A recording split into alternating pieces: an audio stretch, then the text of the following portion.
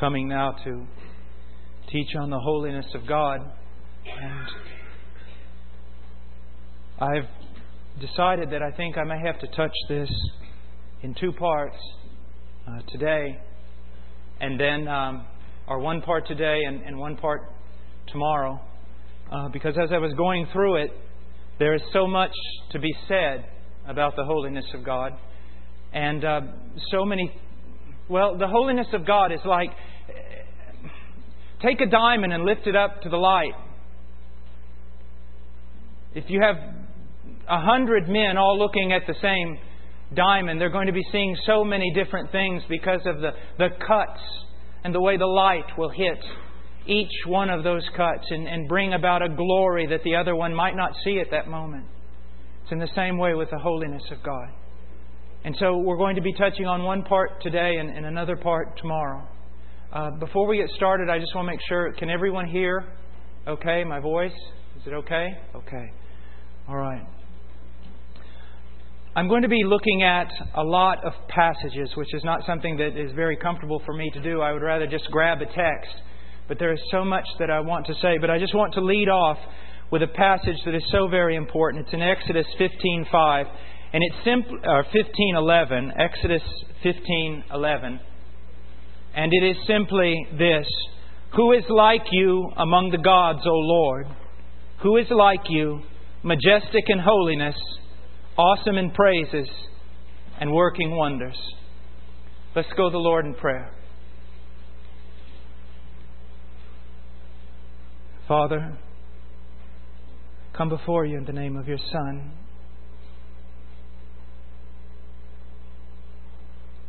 And it is because of His name I have great confidence before you. And Lord, I know that you answer prayer for only one reason: for His name. For His name.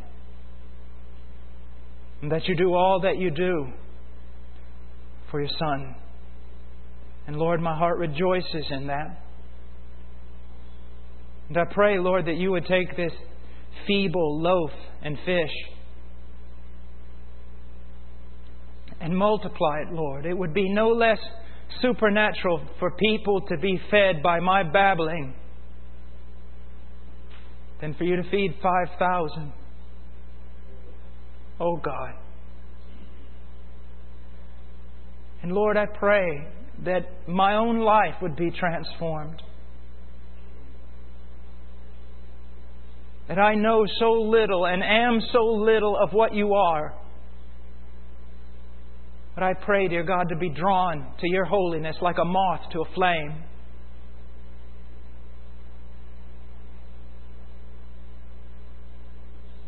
God, help us, strengthen us. Give us wisdom, illumine us, open our eyes.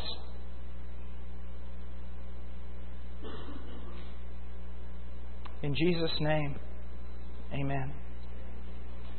The meaning of the word holy. The meaning of the word holy is so very, very important.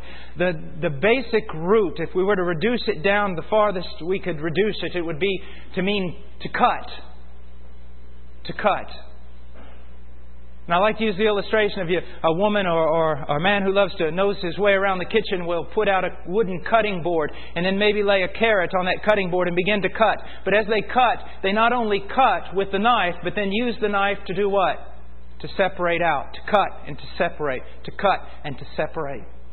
And the idea of holy, more than anything else, means this idea of being cut off and being separate on into being distinct, unique, separate. As we see here in Exodus 15:11, who is like you among the gods? And of course it's a rhetorical question, and the answer is no one. And throughout Scripture we will hear this over and over. There is no one like the Lord. Absolutely no one. Now, I need to address something that's very important, and please understand me. It's a difficult thing to communicate, but it's very, very important. If I were to ask you, what is the first thing that pops into your mind when you hear the word holy? It would probably be sinlessness, moral perfection, There's no shadow or there's no variation in God. He is morally perfect. Well, then let me ask you this question. When I say the word righteous, what pops into your mind? Well, sinless. Well, there's a problem there. In the word holy is found the sinlessness of God and the moral purity of God. But holiness means so much more than that. And if you don't understand the first part, you can't understand the second part. Above every other thing, holiness means that God is distinct. He is unique. He is separated unto Himself. He is not common or vulgar or profane. He is unique, sacred. Sacred. Sacred. That there is no one like the Lord in absolutely everything. You must understand this. And someone asked me one time when I was speaking about this, a student raised his hand and said, well, then how come every time the word holiness is mentioned just about, it also talks about His sinlessness? And I said, well, when you're dealing in the context of a corrupt, fallen world, if you were to say God was distinct, what would be the first thing that would come up? He is not sinful like everyone else. But it means much more than just He is without sin. It means that He is transcendent, that He is above absolutely everything and separated from absolutely everything. And this idea of holiness is manifested in every one of the attributes of God. Now, how is that? Well, let's just look for a moment. The triune nature of God is an expression of His holiness. Well, how is that? Well, what creature in heaven or on earth or under the earth is such a being so marvelous and mysterious, infinitely beyond our comprehension? Is there anyone like Him in His being? Of course there is not. We go on, that God is Spirit is an expression of His holiness. Is there any creature as free and boundless as God? Of course there's not. He's holy. And then we go on to His perfection. It's an expression of His holiness. In what way? Is there any creature so flawless, so perfect as God? No. He is distinct. He is in a complete other category. We go on. His eternity, His self-existence, His immutability, His omnipotence, His omnipresence, His omniscience, His righteousness. All of those things are expressions of His holiness. There is none like the Lord. Now, I need to say something. The distinction between God and His creation is very, very important for us to understand. And I always use this illustration. It's a bit crude, but it works. I'm going to give you two creatures to think about. And I want you to tell me which one of those creatures is more like God. The great seraphim standing in the presence of God crying out, "Holy, holy, holy." Or the tiny single-celled creature floating around in your bathtub. Which one is more like God? The answer is neither. That glorious archangel in heaven whose glory is so great that it would explode our minds and our hearts if we caught just a glimpse of Him is no closer to being like God than the smallest microbe on the face of the earth. No one is like the God of Scripture. And this is something that we must understand. It is not a quantitative difference. God is not like us, just bigger and better. It is a qualitative difference. He's not like us at all. And it is in this knowledge that such things as the fear of God come. We are dealing with someone. You think Mount Sinai was marked off? When we're talking about the person of God, we are talking about, as one old Jewish theologian used to say, the otherness of God. He is completely completely other. And we see this. I want to just read to you a few verses, and we have this will be on CD and things, so don't have to spend all your time writing. But in Exodus 15:11, who is like you among the gods, O Lord? Now, gods here refers, of course, to the idols and the vanities of the nations, but to them, these gods were the greatest. They were inconceivable in their power and in their might and their majesty. And there was all sorts of rituals that one had to go through in order to draw near to these gods. And the Bible says that the God of Scripture, that none of these are like Him. Before Him, they are all reduced to vanity and nothing. And then it goes on in 1 Samuel 2:2, there is no one holy like the Lord. Indeed, there is no one besides you, nor is there any rock like our God. Now, I put this in here because it's very, very important. I want to throw something in here to show you that this is more than just an intellectual endeavor. When our worlds are falling apart, and we look around us at the strongest creatures that are, we know we cannot put our trust in them. And if that is all we had, we would be a miserable lot. But we have one who has us, who is nothing like everything we know. He so far exceeds. You see, that is why, if you see me one day in an ash heap, cutting the crust off my body with a broken cup, don't come and tell me 10 ways to feel better about myself. Tell me about God. Tell me about a rock that is higher than I. Tell me about the one whose name is a strong tower and the righteous can run in there and be safe. That's what I want to know. And that is why, for those of you young men who may be studying in the ministry, I want to tell you something. All these little things that you're taught to fix mankind are not strong enough medicine. You must know God and learn to preach Him. Now, go on, and he says in Isaiah 40:25, to whom then will you liken me, that I would be His equal, says the Holy One. I'm always afraid whenever I hear someone say, well, God is like... You know, all the heresy during the patristic period in the church, all the heresy about the Trinity either came from those who denied the Trinity or those who tried to explain it. It's the same way when we talk about the doctrines of God. Well, God is like this. No, He's not. You use that language and immediately I can say, no, He's not.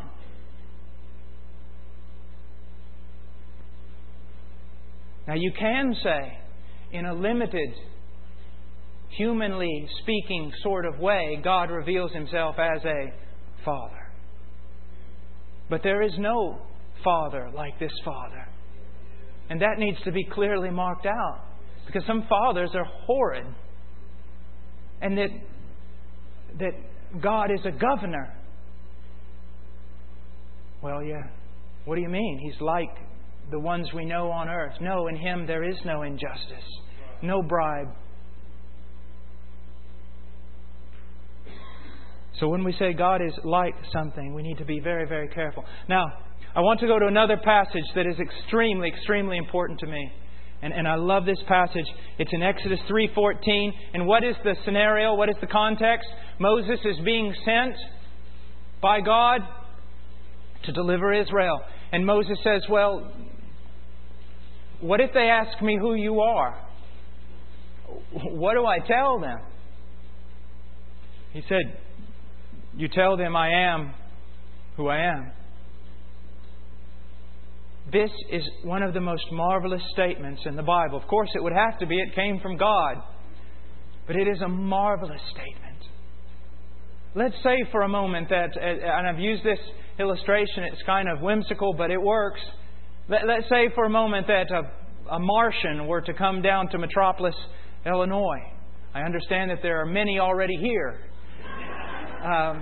If a Martian were to come down, having never seen another human being, and said to me, who are you?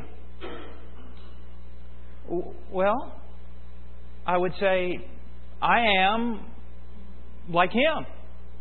And I am like her, and I am like them. And I could point to over 6 billion illustrations of what I'm about. You want to know who I am? Well, just look around. There's a lot of us.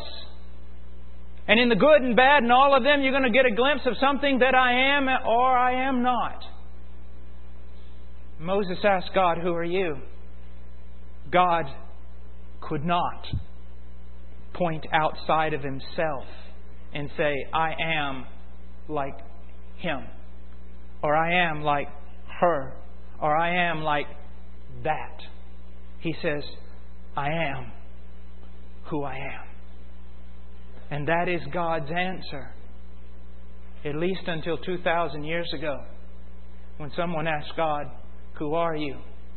And He pointed down to a carpenter in Nazareth. He said, "I'm like him. I'm like him." There is no one like the Lord. And you see, this is just in times of trial, or when you're a man as weak as I am, and you're constantly needy, and you're constantly having to draw strength. When the smallest trial that wouldn't bother anyone else bowls you over, you need a God like this. You must have a God like this. He's not like anyone else. Isaiah, "In the year that King Uzziah died, I saw also the Lord high and lifted up, and His train filled the temple. And above Him stood the seraphim, each one having 6 wings. With 2 they covered their face, with 2 they covered their feet, and with 2 they did fly. And one cried unto the other, Holy, holy, holy is the Lord of hosts. The whole earth is full of His glory. And the posts of the door moved at the voice of Him who cried, and the house was filled with smoke. Then said I, Woe is me, for I am undone. For I am a man of unclean lips, and I dwell among a people of unclean lips." Oh, praise His name. Why praise His name? I'll tell you why. Because that king sitting on that throne is not like the King Uzziah who died. This one doesn't die. And to His people, that is a great hope. And to His enemies, that is a terror, because there is no changing of the guard. You don't like this political regime? Wait around. There'll be another to take its place. But not in heaven, where the real King reigns. He is also not like the seraphim, who can only approach His presence with their heads bowed and their faces covered. I do not think that it would in any way bring down the glory of God to suggest that these creatures... First of all, I believe that they're the strongest, most holy creatures that have ever been made. And why do I believe that? Because of their proximity to God. I also believe that, as I have always said, a man must be supernaturally strengthened to come into the presence of God, else that presence and the beauty and glory of God make him mad. I would believe that if one of those creatures were to manifest themselves in our small auditorium here tonight, it would make us mad. Not just the fear of the thing, the glory of the thing. The beauty of the thing would be too much for our minds to comprehend. And yet this thing is a thing in the presence of God. This thing only breathes. If angels breathe, it only breathes. It only lives because of the one who ordained it to happen and makes it happen. There is no one like this God. And what is so amazing is, having redeemed us from the pit, this God did not entrust us to a sitter, a highly qualified sitter. He entrusted us to no one. Think about that. He entrusted us to no one but Himself in the Father's hand. And from there, no one can take us. I would imagine that all the hordes of hell, all the demons and the devil himself, if they were to mass together, could put up quite a fight against even the mightiest seraphim in the presence of God. But before God, the nations are not a drop in the bucket. And And this is the one who holds you. It can almost make you walk out the door and throw it open and dare enemies to come for you. Because you are held in the hand of the one who holds it all. What a wonderful, wonderful truth. And what I'm trying to get across is this. Not only many people who are not given to theology stay away from it because they believe it's intellectual nonsense or not practical. And then many who are given to theology make it not practical with their teaching and their pride. What I want you to see is that the deeper you go, the more practical it gets. The more it is for you. Don't give me 10 ways. Give me God. Don't give me self-help. Give me God. Don't tell me how to increase the size of a church. Teach me how to preach about God. Now, we go on and there's just so much, isn't there? Now I want to touch on something that's very, very important to me, in that something that's been working in my life. The first time I heard it probably 3 years ago. And a dear brother, he just said it in a sermon. And have you ever had something that just stuck to you like it was nailed to you? And the Lord will not allow it to go. It is one word.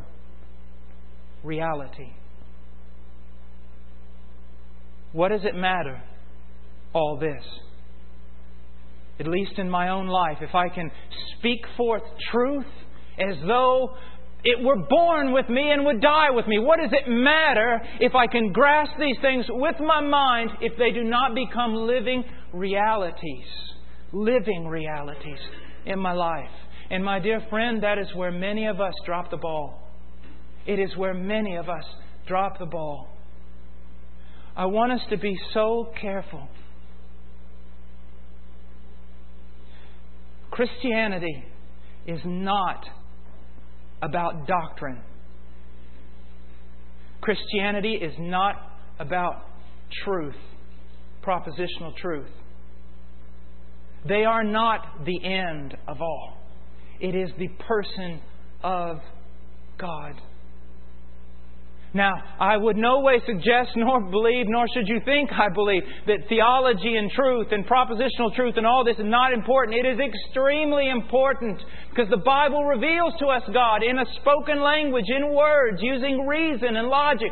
But just because you have all these things and can deliver them from a pulpit or this and that doesn't mean you're doing the Christian thing. And it doesn't mean you've really grasped knowledge. Knowledge, like medicine, is swallowed down and gets into the bloodstream. It changes your life. Changes your life. So I want us to look at some things about reality. How should we respond to these things? How should we respond to the fact that God is holy? Holy in the sense that He is completely separate. How should we respond? First of all, in Exodus 20, verse 3, you shall have no other gods before me. You say, well, Brother Paul, that was a good, simple start. Now let's go on to something a little bit more profound. No, let's wait here for a moment. Because I've not made it over this hurdle yet. I remember a few years ago, I like to dabble in making furniture, and I got into making bows, and I got wooden bows. It's archery, and I remember that I went to England and I was preaching, and I bought a bow there, an English longbow, just like Robin Hood. And I came back and I was sitting in a cane, a bunch of cane, hopefully going to to stalk a deer, and I was sitting in that cane waiting in the morning, and I was admiring how the sun had just come up and broke over the wood, and it was coming through the cane, and it was just a beautiful lemon wood bow, and they had made different types of wood in there, and how it was shining, and I was turning it, and it was so beautiful. And no, I did not hear the voice of God. Maybe it was my own, but if it was a good one. It said this, Paul, behold your God. That although regenerate in my heart, although given to the things of God, although in some ways and semblances serving Him, this thing had come to occupy my thoughts. Sun breaking through the wood, rushing through the cane, and I look at a stick. I should have fallen on my face and worshipped God.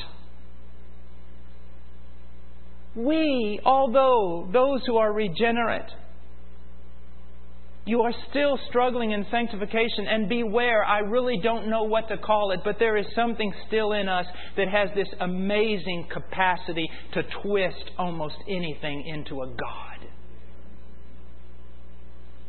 And I love the people, when we were young, I used to have a friend of mine, and he would always write letters and stuff, and we used to laugh at his letters because the whole letter, we're like 21, 22 in college, just all become Christians. He'd write a letter, be 10 pages long, about this girl that he just met and how wonderful she was, and then at the end, keep God first.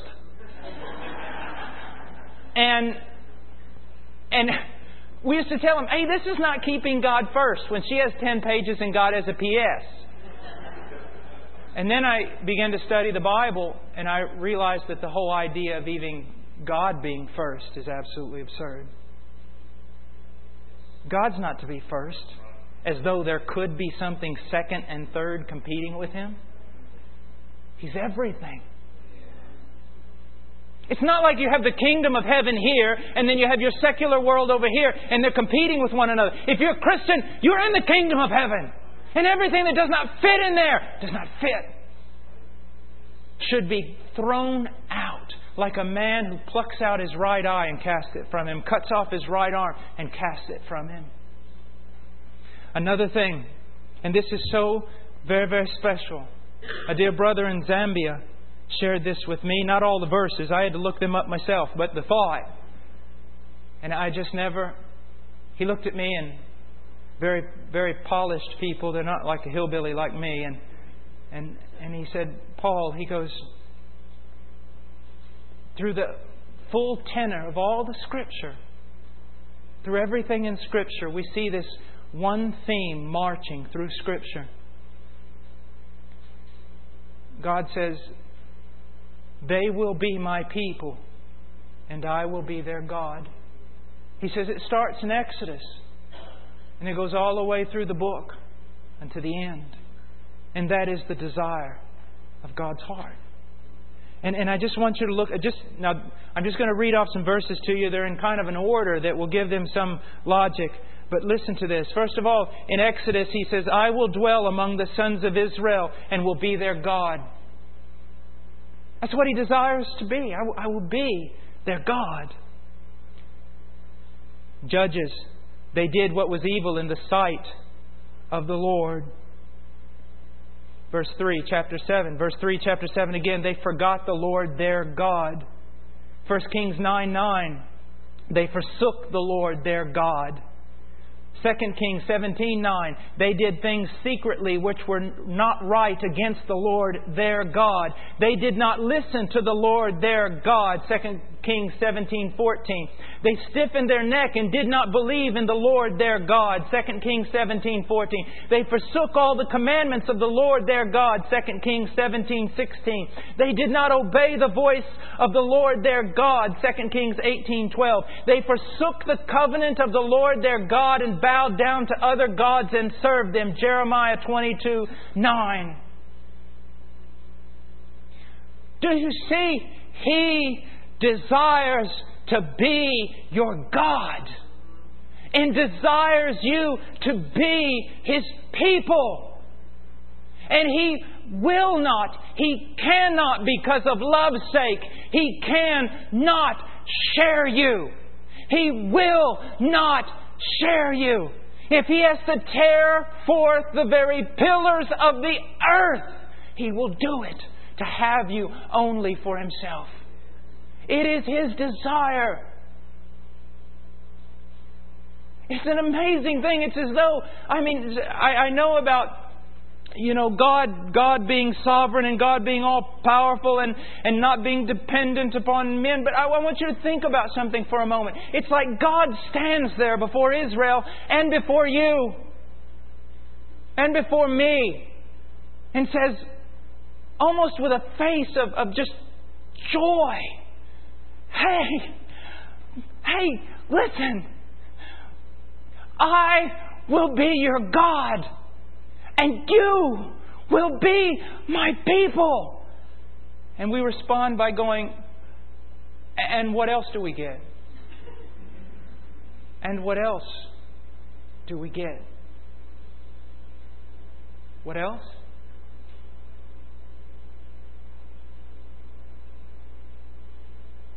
That's an indication of what was offered is simply not enough. And if it's simply not enough, this God, the great possibility is that your heart is not regenerated and you can't see Him as He is. He desires. But not only does He desire. If I stopped there, I'd be a heretic. He does not only desire. Let me tell you what He's done. He went down to Egypt and He got for Himself a people. Well, get this. According to all the things I'm reading in the New Covenant, He went and made Himself a people. Supernaturally. This is what it says, Jeremiah 24:7. I will give them a heart to know Me, for I am the Lord, and they will be My people, and I will be their God. Jeremiah 31:33, I will put My laws within them, and on their heart I will write it, and I will be their God, and they shall be My people.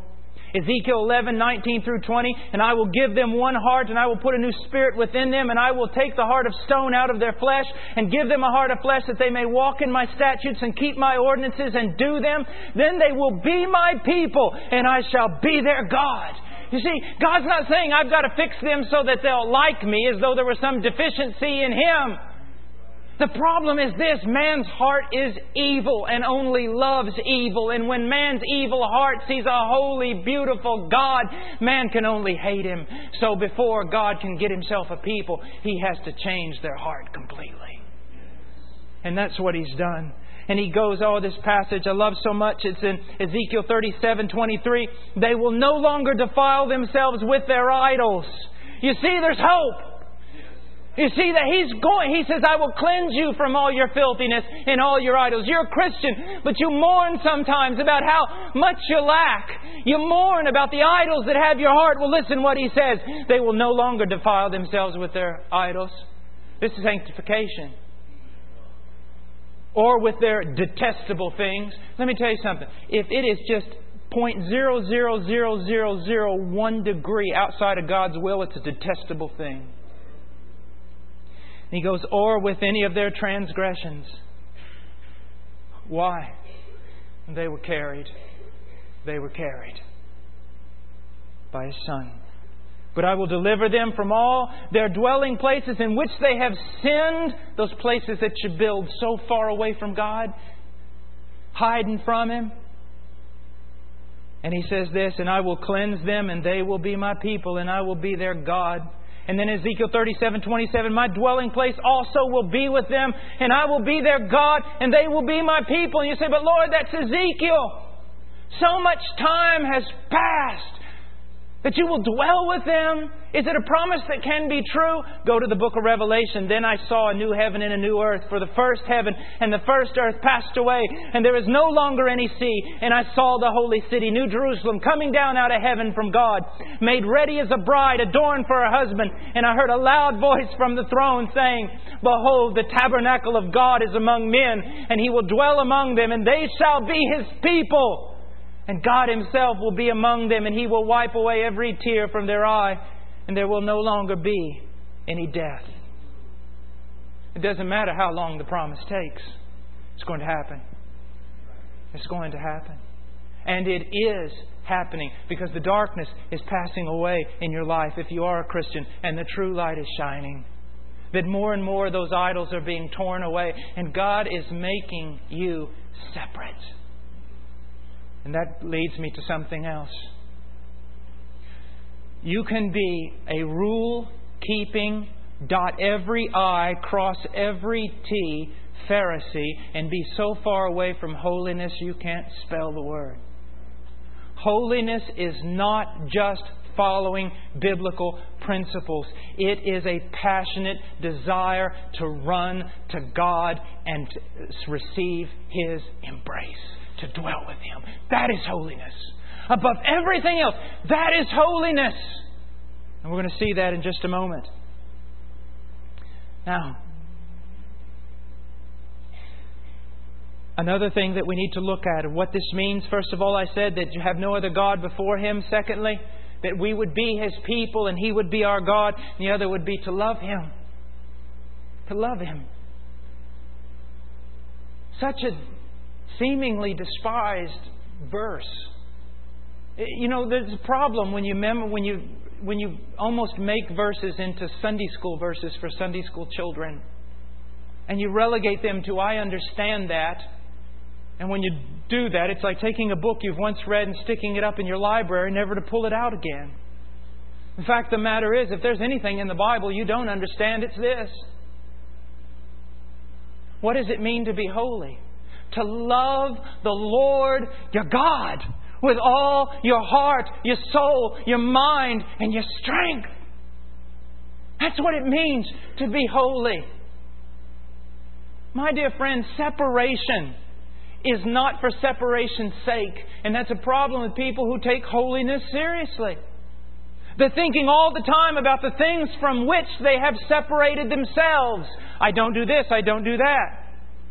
I'm not like the contemporary Christian. I'm not like all these people. I'm not like the TV evangelist. I don't do this, I don't do that, I'm holy. No, you're not.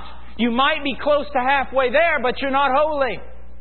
Because separation is not an end in itself. We only separate from the things of the world so that we can separate unto God, so that we can draw near to Him. If there is no divine passion, if there is no love, if there's no beating of the heart, if there's no desire to know Him, you're not holy. My dear friend, I had my two little boys. I love them so much. And both of them, when they were learning to walk, you know, they would pull themselves up, you know, and grab a hold of a chair or a wall or a door and just think themselves quite the man. And then they would see Dad and they would reach out, and Dad would always be a little bit farther than their reach so that they would walk. But now they come to their first great moral dilemma. I want Dad, but I can't have Dad and this. So what's involved? Risk. I have to separate from this to separate unto Dad. My dear friend, they did not let go of the chair just because they wanted to let go of the chair. They let go of the chair because they wanted Dad. And Dad wanted them. It is to love the Lord your God. To be passionate about Him. To be passionate about His glory. And again you're saying, Brother Paul, I know all this, but you're heaping condemnation upon me. I know this, and I know that I'm weak in this area. What can I do? What can you do? Seek to know Him. Study His attributes. Study how He's revealed Himself. Pray and pray that those attributes, when they're revealed, are much more than just statistics. But that they become reality. The more you know Him, the more you'll love Him. The more you know Him, the more zeal you have. The more beauty you see, the more you want. The more you want. Now I want to say something, another thing that needs to be a response, and it is this. Reverence before God, but brought about by His otherness. fear of the Lord generated by the otherness of God. Now, what do I mean by that? Again, I try to be proper, but it just doesn't work for me. Again, just another silly illustration that might help you understand something about why we fear the Lord. Sometimes I get up and go deer hunting very, very early in the morning, and it's dark out there. And sometimes I get the willies. Walking across a cornfield or something, I get kind of spooked. You keep kind of looking behind you. And now let's just imagine for a moment that I've got a choice. I can meet out there in the pitch dark in the middle of that cornfield a man 7 feet tall that weighs 400 pounds of pure muscle who wants nothing more than to tear my head off. Or I can come into contact out in that morning, in those wee hours, in the dark, with a Martian. Now, I don't know about you. I'm going to choose the 7 foot tall guy. And you say, well, Brother Paul, why? That doesn't make much sense. I mean, after all, Martians are only about 3 feet tall. And they don't weigh 30 pounds sopping wet. I mean, I don't even know if there's a bone inside that jelly-looking thing. I mean, why am I afraid? That 7 foot tall man is much bigger than me, but he is me. He is a man. I know what he is. I know something of what he can do. I can comprehend him. I can grasp him. I know something about him. One of the elements to the fear of the Lord is this: I am dealing with someone who is not like me. And not like anything or anyone. And in that, it is like literally walking over, if you could do such a thing, to the very edge of the universe and teeter-tottering there on the balls of your feet. It's like all of a sudden you're walking, and then in one split fraction of a second, all the universe is opened up towards you, and you just... That's only a fraction of what it means to be encountered by God. We have tried to make God so familiar. We have tried songs that try to make Him human. Even a song, secular song a few years ago, that said that they literally wished God was more like us. Oh, my dear friend, I want, and it instills in me reverence and fear to know that there is a God that I can know, but goes so far beyond what I can know. Now, let me get to a point of not like us. It's a fearful thing, but at the same time, like all things with God, it's a comforting thing. What is this? I'm sick. I know the doctor's power. But He's not like a doctor. God is not like that. He goes far beyond it. I know the strength of men and those who care for me, who would even give their life for me. But even their strength reaches a limit and they cannot help me. But there is one out there that's not like that. And this one, this is when I teach on the love of God, is the point I try to get apart more than get to people, communicate to people more than anything. Why is it so hard for us to grasp the love of God? Because no one loves like God loves. We've never seen an example, a human example that would even come close. To say that God's love is like a mother's love or a mother's love is like God's love, I want to tell you, if you ever do that, it's blasphemy. There is no love like God's love. As a matter of fact, one time with a lot of my Pentecostal friends, I'll really just have a really good time with, really good fellowship, and sometimes they'll talk about faith and everything, and I'll say, you say that raising the dead is a big thing for big thing of faith. That's nothing for a Baptist. I mean, as a Baptist preacher, I have to do that every Sunday morning. You want to know what really requires great faith? The greatest act of faith on the face of the earth that has ever been exercised by any man. And they say, well, yeah, what is it? For me to see myself as I am in the mirror of God's Word and to still believe that God loves me as He says He does. You say, well, a lot of people have let me down. He won't. Well, you talk about God as a father, but my father was horrendous. He's not. Oh, there's no one like our God. And when you take a survey of what we are, we praise God. He is not like us. Now, I want to go to a few other things. Brother Charles Leiter is probably laughing back there because I'm actually using notes. It's getting me all confused. Here is the one thing. What does it mean? How do we respond to the holiness of God? When we say that God is separate, now I want you to realize this truth here because this is above them all. When we're saying He's separate, we are saying He is of infinite worth. Do you understand what I'm saying? This is the biggest part of holiness. When we're saying God's holy, we're saying He's separate. Not just that He's different, but He is of infinite worth that cannot be calculated. There is nothing as worthy as God. There is nothing that has the value, no comparison. And what does it mean to set aside God as holy in your heart? It means to recognize something of that worth and live according to it. And how can we say that we don't have idols? But more importantly, how can we say that we recognize that God's worth is an infinite worth above all other worths?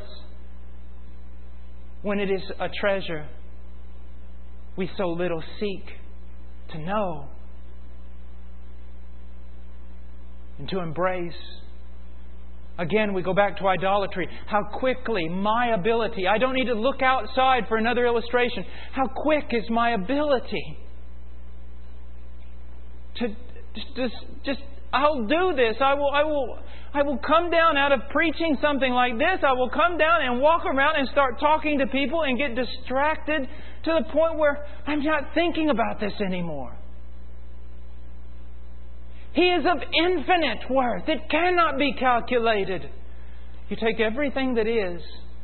You take rivers and streams and oceans and mountains and molehills and stars and suns and specks of dust and cattle on 1,000 hills and all the money that exists on the face of the earth, all the coins, all the gold, all of humanity, everything that breathes and does not breathe, everything that was and now is not, everything that will be, and you put it on a balance and you put God on the other side, He outweighs it all.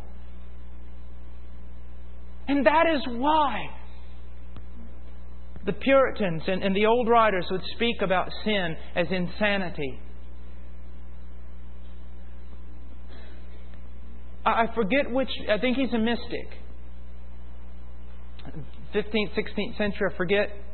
But I used to have it written on my computer and I can't see it right now. But I wrote the thing on my computer and it said this: any conversation where Jesus Christ is not the principal theme is absurd. Is absurd. If He truly is of infinite worth.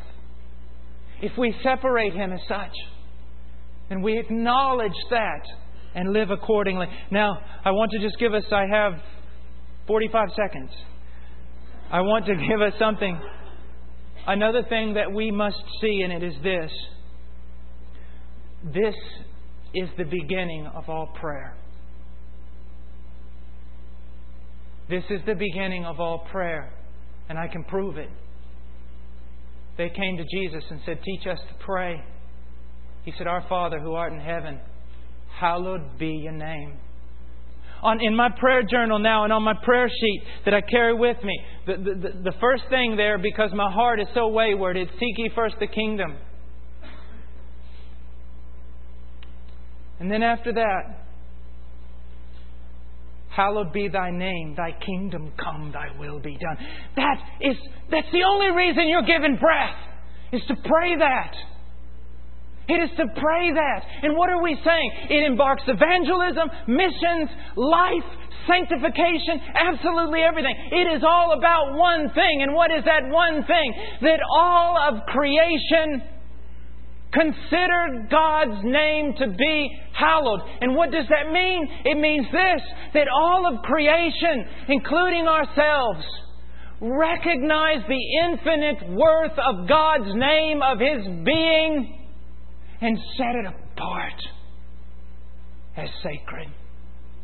And set ourselves apart as belonging to Him. What is sanctification? It is simply growing in a recognition of the worth of God, the infinite worth of God, and responding to that knowledge. What is missions? Why do we do missions? Have you ever read in Heart Cry we put that His name might be great among the nations? That's the same thing being said here. And what is that? Our greatest desire is not the salvation of the lost.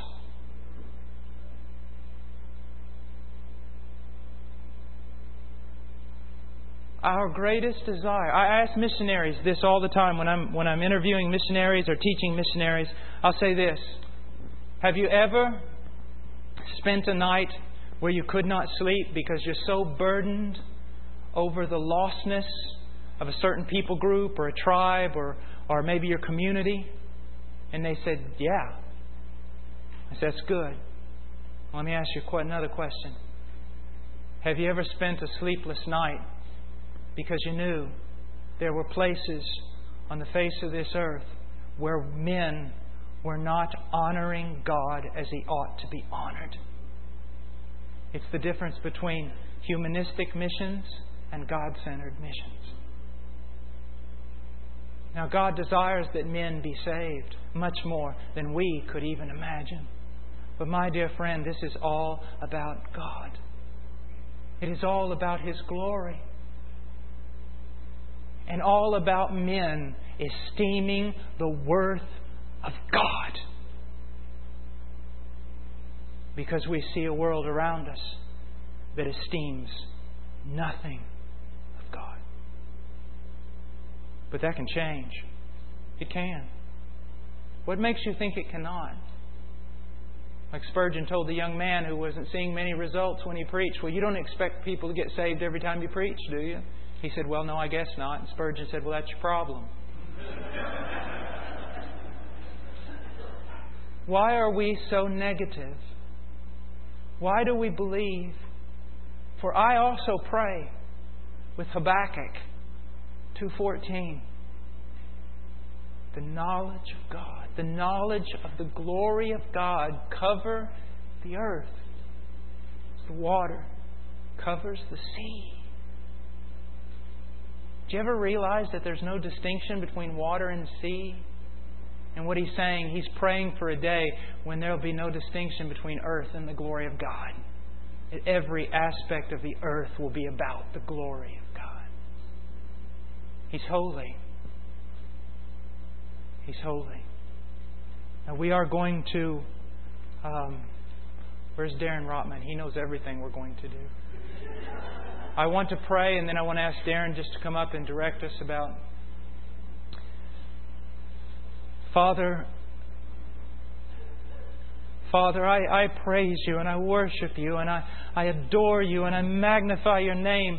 And Father, You're so good and You're so kind and You're so loving and Your mercies are new every morning, and You choose to use the vile and the base and the things that are not to confound the things that are. Oh God, I praise You and I adore You, and I ask You, Lord, that You would grant us the grace to grow in the knowledge of Your holiness. And I ask this in Jesus' name. What a bold name. What a strong name. I ask it in His name. For His glory, for His sake. Amen.